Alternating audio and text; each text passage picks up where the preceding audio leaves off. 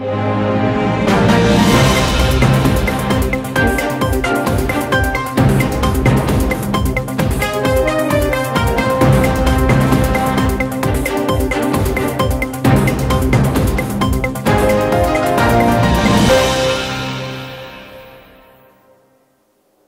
င်္ဂလာပါရှင်။ MCN သတင်းဌာနရဲ့နေ့စဉ်သတင်းစီစဉ်ကကြိုဆိုပါရစေ။ဒီကနေ့မြန်မာတက္ကရာ1389ခုနှစ်ပြတိုလပြည့်ကျော်9ရက်နေ့ခရစ်နှစ်2018ခုနှစ်ဇန်နဝါရီလ10ရက်ဗုဒ္ဓနေ့အတွက်နောက်ဆုံးရရှိထားတဲ့သတင်းတွေကိုတင်ဆက်ပေးသွားမှာပဲဖြစ်ပါတယ်။ဒီကနေ့မှာရှုစားကြမယ့်သတင်းတွေမှာဆိုရင်တော့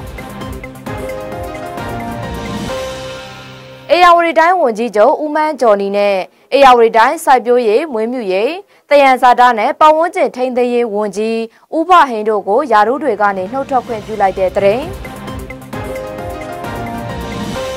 ဖမ်းဆီးခံထားရတဲ့ရိုက်တာသတင်းတောက်2ဦးအာမခံလျှောက်ထားမှုကိုမြောက်ပိုင်းခရိုင်တရားရုံးကပယ်ချခဲ့တဲ့အကြောင်းလူတောင်တဲ့ဆမ်ဘရီအမေရိကန်ဂျူနီယာပြိုင်ပွဲမှာပထမဆုံးရရှိခဲ့တဲ့ဟိန်းစီသူဟာအာရှတိုက်မှာပထမဆုံးချန်ပီယံအဖြစ်မှတ်တမ်းဝင်ခဲ့တဲ့သတင်းစားတဲ့သတင်းတွေနဲ့အတူတခြားထူးခြားတဲ့ပြည်တွင်းသတင်းတွေကိုစူးစီးတင်ဆက်ပေးသွားမှာဖြစ်ပါတယ်။အခုပထမဦးဆုံးအနေနဲ့တင်ဆက်ပေးသွားမှာကတော့အေယာဝတီတိုင်းဝန်ကြီးချုပ်ဦးမန်းကျော်နီနဲ့အေယာဝတီတိုင်းစိုက်ပျိုးရေးမွေးမြူရေးတယံဇာတာနဲ့ပတ်ဝန်းကျင်ထိန်းသိမ်းရေးဝန်ကြီးဦးဖဟိန်းတို့ကိုယာရုတွေကနေနှုတ်ထွက်ခွင့်ပြုလိုက်ပါတယ်။အဲ့ဒီလိုနှုတ်ထွက်ခွင့်ပြုကြောင်းဇန်နဝါရီလ9ရက်နေ့ရက်စွဲနဲ့သမ္မတဦးထင်ကျော်ကထုတ်ပြန်ခဲ့တာပါ။မကွေးတိုင်းအလုံသမားလူဝင်မှုကြီးကြပ်ရေးနဲ့ပြည်သူ့အင်အားဝန်ကြီးဦးနေမျိုးကျော်နဲ့တိုင်းလေယာစိုက်ပျိုးရေးမွေးမြူရေးနဲ့ဆယ်မြောင်းဝန်ကြီးဦးစိုးမြင့်တို့လည်းနှုတ်ထွက်စာတင်ထားပါတယ်ရှင်။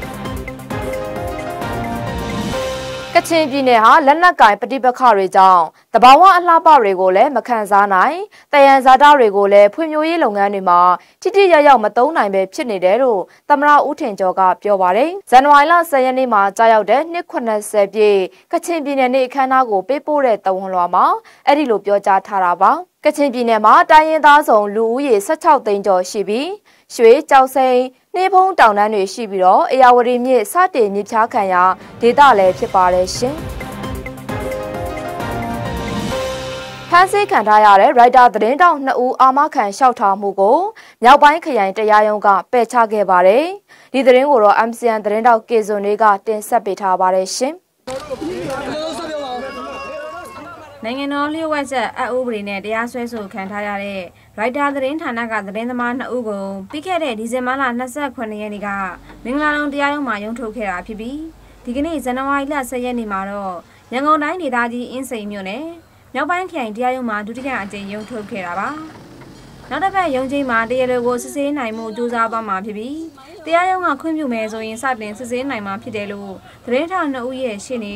ဦးတန်းစောအောင်ကပြောပါတယ်။ဒါအပြင်ဒီကနေ့ရုံးချိန်မှာသတင်းထောက်2ဦးကိုတရားရုံးကနိုင်ငံတော်အစိုးရလျှို့ဝှက်ချက်အဥပဒေပုံမှန်3နဲ့ဆွဲချက်တင်ခဲ့တယ်လို့အာမခံလျှောက်ထားခဲ့ပေမဲ့တရားရုံးကပယ်ချခဲ့ပါတယ်။အာမခံလျှောက်ထားတယ်နဲ့တူပါတယ်။ဒါပေမဲ့ဒီဟာသူတို့ဘက်ကအဆင်သင့်ဘာမှမဖြစ်သေးဘူးဆိုပြီးတော့အာမခံတော့အန်ဒီတို့ကိုမပေးခဲ့ပါဘူး။ပယ်ချလိုက်ပါတယ်။နောက်ပတ်ရုံးချိန်မှပဲလို့တော့ပြောပါတယ်။လက်ရှိဖမ်းဆီးခံထားရတဲ့သတင်းထောက်2ဦးအများဆုံးလွှတ်ပေးရေးမြောက်ပိုင်းခရိုင်တရားရုံးရှိမှာပဲသတင်းသမားတွေစူပေါင်းပြီးငှက်လွတ်တာတွေအနက်ရောင်မိုးပြန်ပူပေါင်းလွှတ်တာစတဲ့အနက်ရောင်လှုပ်ရှားမှုတွေပြုလုပ်ပြီးတောင်းဆိုခဲ့ကြပါတယ်။ဒီဆိုရဆိုလို့ရှိရင်သူကဒီလူတွေကသတင်းကြည့်ပိုင်နေပြီးသားပဲ။အဲ့တော့ကျွန်တော်တို့ကလုံးလုံးနေရဒီတကယ်တော့သတင်းလွတ်လပ်ခွင့်ဆိုတာတကယ်ဒီလူတွေအတွက်အဓိကအရေးကြီးတယ်။ဒီလူတွေကသတင်းနဲ့ပတ်သက်ရင်သတင်းမှန်တွေပြပိုင်လို့ရှိတယ်။အခုဒီသတင်းမှပြောင်းနှစ်ယောက်ဆိုလို့ရှိရင်ရခိုင်မှာဖြစ်ပျက်နေတဲ့သတင်းချင်းတွေသတင်းမှန်တွေဒီလိုတင်ပြရဖို့ကြိုးစားရင်းနဲ့သူကဖမ်းခံတာ။အဲ့တော့ပြည်သူ့ဆိုရဆိုရင်ပြည်သူလေးစားရင်တို့ရင်းနေတော့ဒီလိုလက်ခွင့်လေးစားရတယ်။ပြီးတော့ဒီလိုလက်ခွင့်လေးစားရနေတယ်။ဒီလိုလက်ခွင့်အလုံးလုံးနေတဲ့သတင်းတွေများနေလေးစားတယ်။ဒီလိုဖမ်းတာစီရပြီးလို့ဖြစ်တယ်2019ဒီဇင်ဘာလ12ရက်နေ့ကအစိုးရလျှို့ဝှက်အဥပဒေပုံမှန်3နဲ့သတင်းထောက်2ဦးကမင်္ဂလာတုံရဲစခန်းမှာဖမ်းဆီးခံခဲ့ရတာဖြစ်ပါတယ်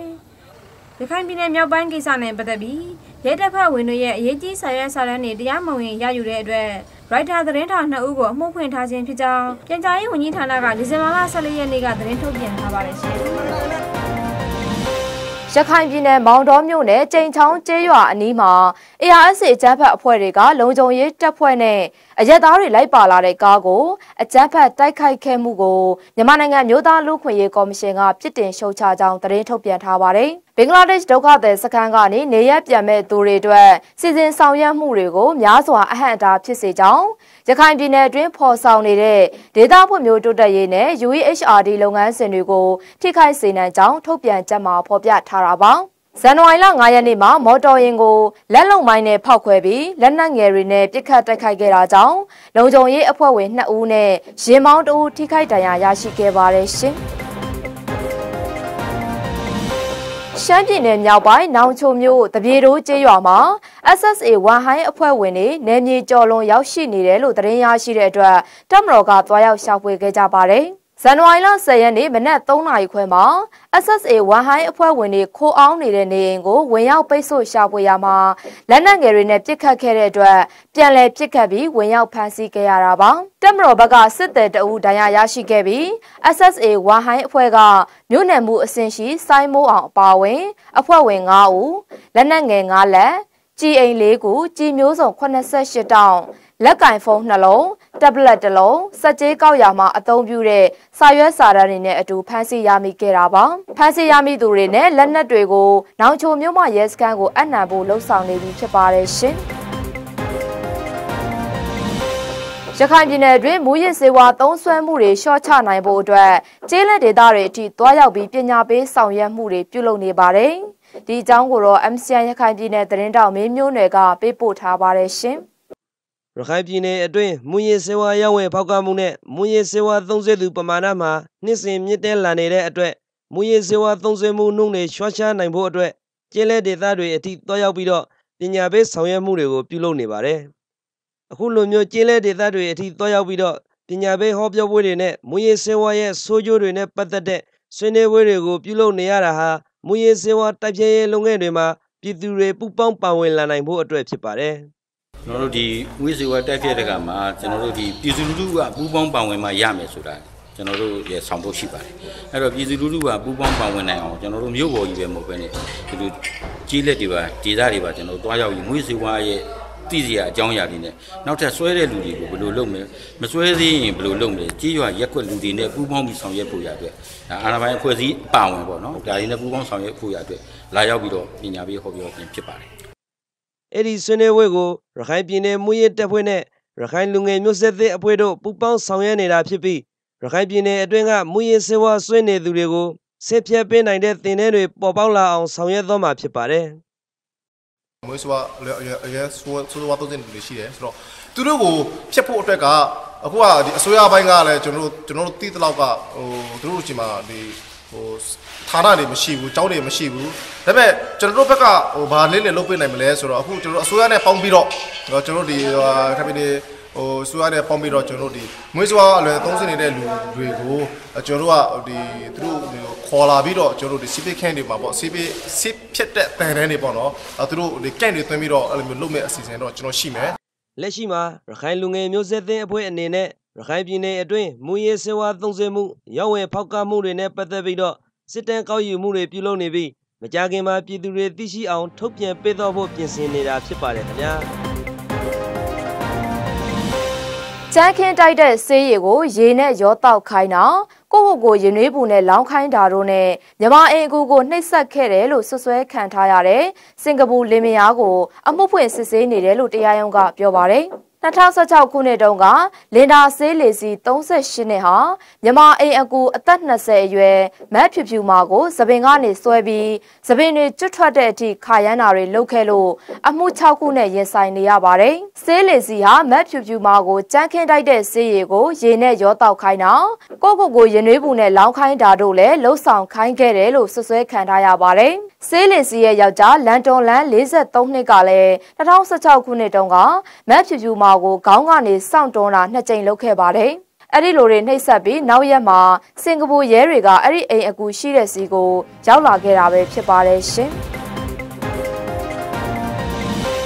အမျိုးသမီးတွေရဲ့ဘဝပုံမလုံးကြုံစေဖို့အတွက်မန္တလေးတိုင်းဒေသကြီးကလူငယ်တွေတွဲဆုံဆွေးနွေးခဲ့ကြပါတယ်။ဒီသတင်းကိုတော့ MCN သတင်းတောက်ညံလင်းထူးကပေးပို့ထားပါတယ်ရှင်။ မျိုးသမီးတွေရဲ့ဘဝလုံခြုံရေးပုံမှုကောင်းမွန်လာစေဖို့မန္တလေးတိုင်းဒေသကြီးအတွင်းကရပ်ဖက်ဖွဲ့စည်းတွေနဲ့ဌာနဆိုင်ရာဖွဲ့စည်းတွေတွေ့ဆုံဆွေးနွေးခဲ့ကြပါတယ်။အဲ့ဒီမန္တလေးတိုင်းဒေသကြီးလူငယ်တွေ့ဆုံပွဲကိုမန္တလေးတိုင်းဒေသကြီးအမျိုးသမီးရေးရာအဖွဲ့ရုံးခန်းမှာဇန်နဝါရီလ9ရက်နေ့ကပြုလုပ်ခဲ့ပြီးအမျိုးသမီးရေးကိစ္စတွေကိုအဓိကထားဆွေးနွေးခဲ့ကြတာပါအမတို့ရဲ့ပထမဆုံးရည်ရွယ်ချက်ကကြတော့လူငယ်ဖွဲ့တွေနဲ့ဒီဌာနဆိုင်ရာတွေနဲ့လူငယ်ဆိုတာလည်းသူတို့ဘာသူတို့တော့လုပ်နေချမယ်ဒါပေမဲ့ဘယ်သူဘာလုပ်လဲမသိကြဘူးလေအခုအားလုံးပေါင်းပြီးဆွေးနွေးဖြစ်တဲ့ platform လေးတစ်ခုဖြစ်လာတယ်ပေါ့အဲ့ဒီမှာမှဒီအမျိုးသမီးတွေရဲ့ခွင့်ရေးကြောင်းအမျိုးသမီးတွေရဲ့လုံခြုံမှုအကြောင်းကိုဆွေးနွေးကြတဲ့ platform လေးတစ်ခုဖြစ်လာစေချင်တာပေါ့အဲ့ဒါတော့အဓိကရည်ရွယ်ချက်ပေါ့နောက်တစ်ခုကကြတော့ခုနကအတန်တွေထွက်လာစေချင်တာပေါ့ဘယ်နေရာတွေမှာလိုအပ်နေလဲတီတော့တီတယ်ဆိုပေမဲ့ဒီအတန်တွေကိုဆွဲထုတ်ပေးပြီးတော့လိုအပ်နေတဲ့လုံခြုံမှုတွေပြောပြပေးချင်တာနောက်ဆုံးရည်ရွယ်ချက်ကတော့အဲ့ဒါတွေကိုဒီဌာနဆိုင်ရာတွေကနေတည်ပြီးတော့လိုအပ်တဲ့ကြံလိုအပ်တဲ့လမ်းညွှန်မှုတွေလိုအပ်တဲ့ဟာတွေလုပ်ပေးဖို့ပေါ့နော်ဆိုတော့၃ချက်ဆိုတော့ဒါပြီးတဲ့အချိန်မှာတော့အမတို့ကဘယ်ထိသွားလဲဆိုဒီလူငယ်တွေကနေပါလုပ်ငန်းတွေဆက်ပြီးတော့လုပ်ကြမလဲဘယ်သူတွေနဲ့ပူးပေါင်းကြမလဲဆိုတဲ့ဟာလေးတွေ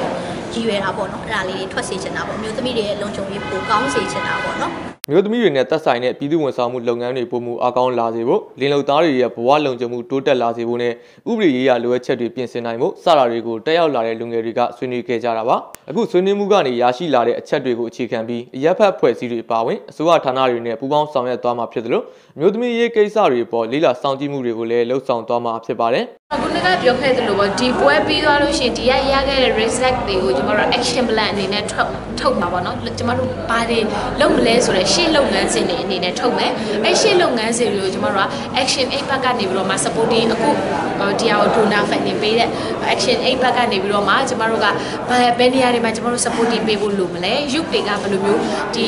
အစိုးရ sector government sector တွေနဲ့ပေါင်းပြီးလုပ်ဖို့လိုမလဲဆိုတာနဲ့ကိုကျွန်တော်တို့က follow up section ပေါ့နော် follow up ဆက်လိုက်မယ်သူတို့ဘယ်လောက်ထိလုပ်နေကြပြီလဲကျွန်တော်တို့ဘက်ကဘယ်လောက်ကိုကြီးပံ့ပိုးပေးဖို့လိုမလဲ